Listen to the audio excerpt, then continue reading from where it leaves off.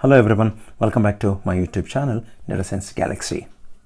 In this video, I am going to be demonstrating how we can make use of several of the SQL queries or SQL programming constructs and use them from within the R program itself for performing, let us say, merging of several columns across the data sets. It's important to know and make use of SQL programming constructs in addition to knowing the native R functions, for example, the merge for merging the columns and rbind for appending the data set. If you're excited for this, please watch this video till the end and you will not be disappointed, and I guarantee you it will be completely worth your while. Let's get started to actually demonstrate how do we accomplish column merge and row merge or appending the data using SQL programming from within the R programming itself. What I'm going to do for this demonstration are basically make use of two data sets. One is called country underscore sales and the other is called country underscore profit, which I shall go to in a minute. Let's just look at and get familiarized with this data set, country underscore sales. So we have some sales numbers. I've used some random numbers and it is the sales across these regions and across these multiple countries like India, USA and UK.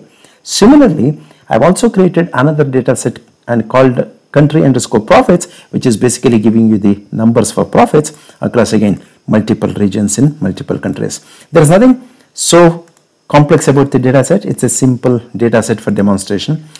I've already stored this in a particular predefined path, and the path I'll just show you when I go to my RStudio environment as .csv files.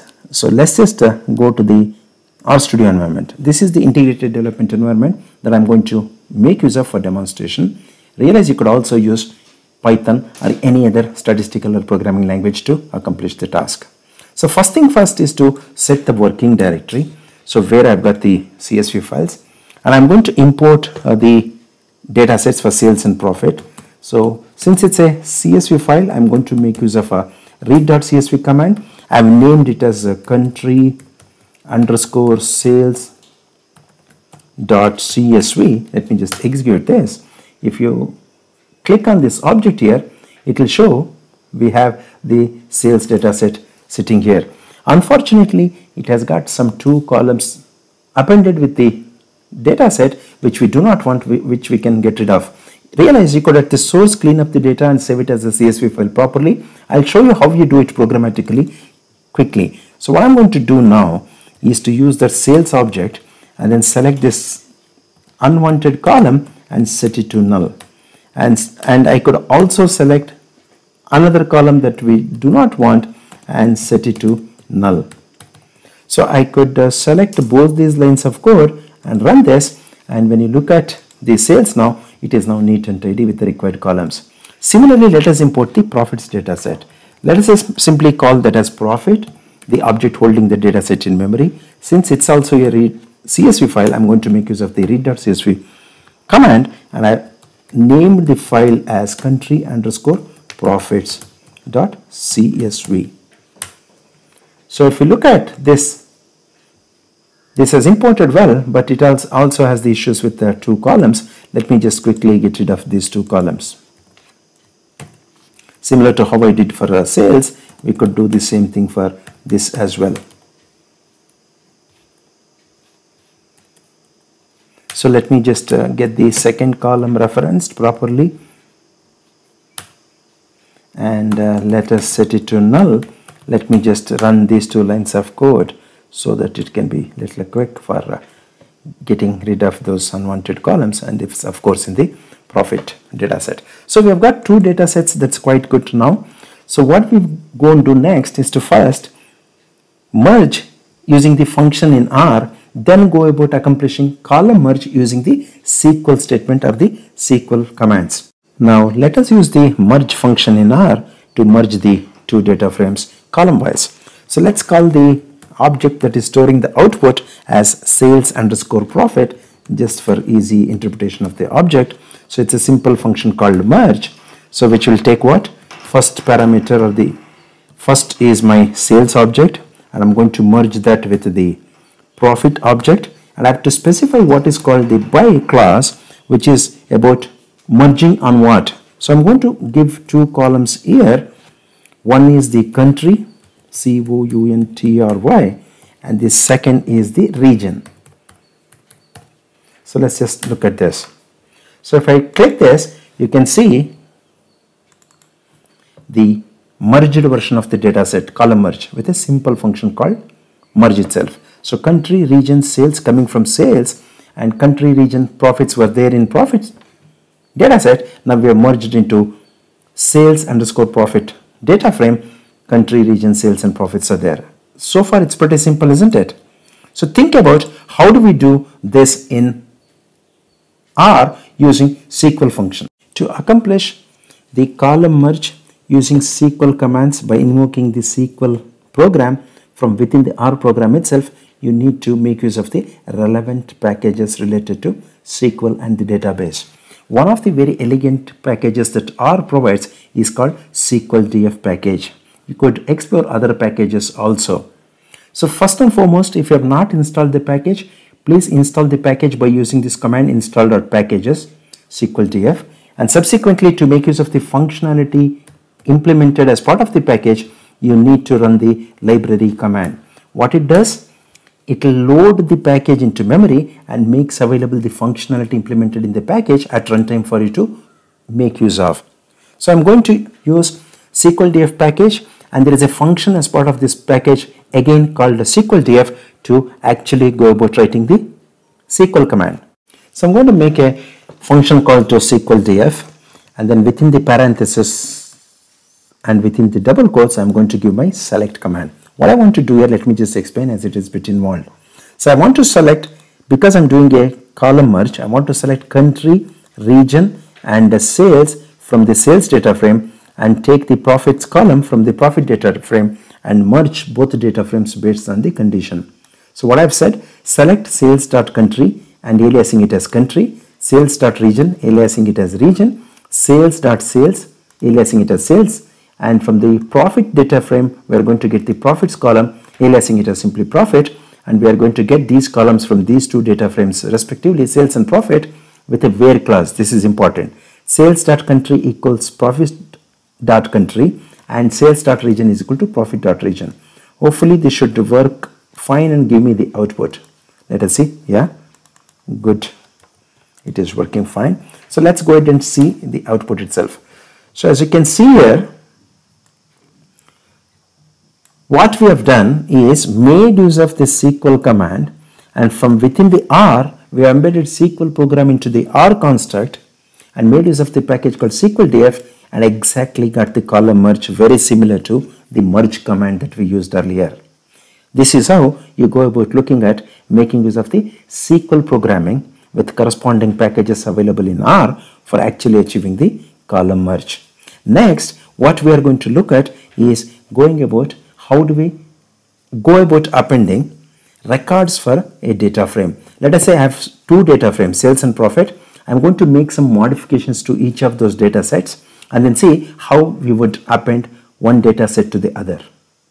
Yeah?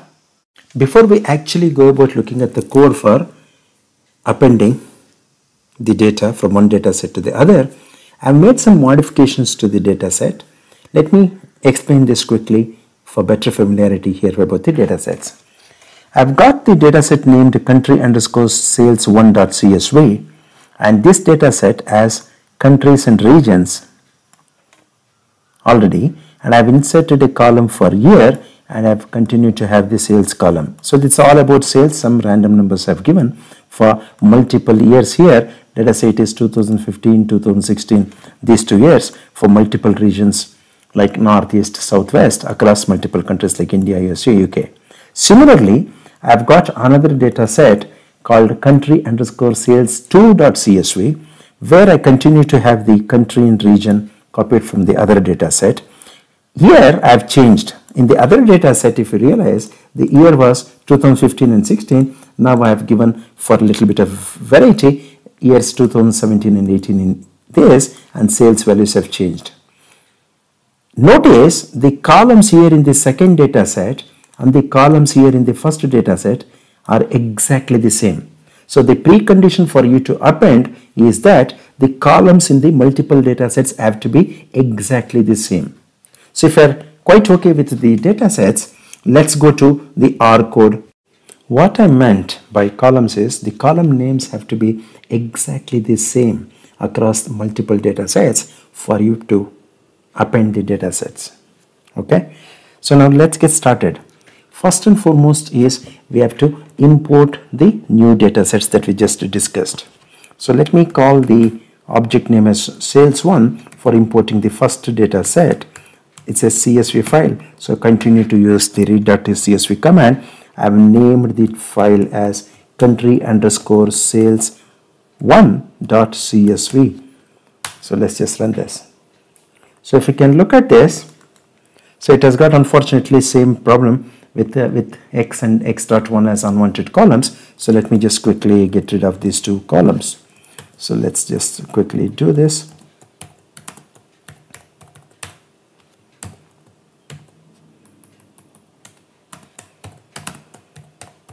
So together allow me to run so that we can quickly get rid of the columns. So let's examine this. So we have the 4 columns intact and quite okay. So similarly, let's get the second data set out. Let me call that as sales2, and it is also CSV file, and I've named it as country_sales2.csv. Yes, let's run this and then let's examine this. It has got the same problem, so I'm going to probably copy these 2 lines of code and change the object name to 2. I think that will be easy, isn't it? So let me just run these 2 together and see if we are gotten rid of sales2. So we're good. So the column names for sales2 and sales1 are exactly the same, and here we have different years and different number for sales, and we have 12 records in sales1, and here we have different years and different number for sales and another 12 records for sales2. So we're going to append. So we have to append. When we append, we have to get 24 records. So first and foremost, how do you perform appending of one data frame to the other in R itself? Any thoughts? Yes, your thinking is right. We can use rbind function, which is the easiest way to do. How does this work? So let me just call this object storing the combined version of the data set as sales_1_2, and I'm going to simply call the function called rbind and then give my sales1 and sales2 data sets and see what happens. Shall we see? Let us just see what is in it. So if you look at, we have 24 records. If you simply look at the dimensions of this, it clearly shows you we have 24 records and 4 columns. I visit 24, sales2 has 24, sales1 has 24. So we have appended that into what the object called sales_1_2. Easy peasy, isn't it? Here is the deal. How do you do this in SQL using SQL program? Any thoughts? Don't you worry, continue to watch this recording. You will not be disappointed. I'll shortly talk about how do we go about using SQL statement for achieving the rbind equivalent of it, that is to append the records. Yeah? So how do you go about doing it in SQL now? Easy. Here we go. Let me store this in the object called sales12, the output of the SQL df function for the appended version of the data set. So I'm going to make an explicit call to SQL df function again, and I'm going to put a select statement within the double quotes. So select star from what is my first sales object, sales1, and how do I append now?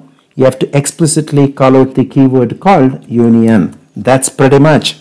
So union, I can say select star from, what is the second object?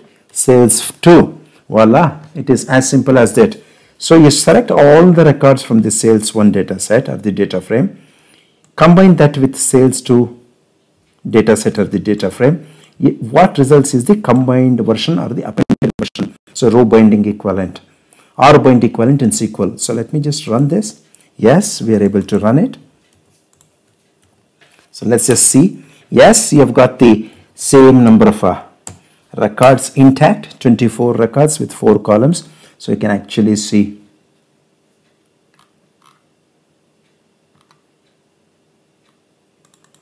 Here we go. This is the output if you want to see it as a tab. With this, I've come to the end of this video. Here is my recommendation to all out there. Try out different data sets which are slightly complex in nature, that is to say, which has more number of variables and more number of records in the data set. Try out making use of SQL DF package. Get more familiarized with the functionality of this package and see how it goes for column merging and row merging or appending the records. It's also worthwhile to try out other packages related to the SQL database. It's very, very important that you learn these skills on the SQL even from the programming environment like R for you to make use of the SQL commands to work on the database or the equivalence of it in terms of writing the SQL constructs. Realize you could also do in any other programming language also, like for example in Python. Okay? Hope you found this video quite useful. Let me know after practicing it how it goes in the comments. I'm quite eager to know from each and every one of you if my video has made any difference to you at all, and if it has helped you to understand. If there is any difficulty, please reach out to me in the comments. That's the best way, and I shall on a daily basis look into the comments and answer as much as I possibly can. Thanks for watching this video.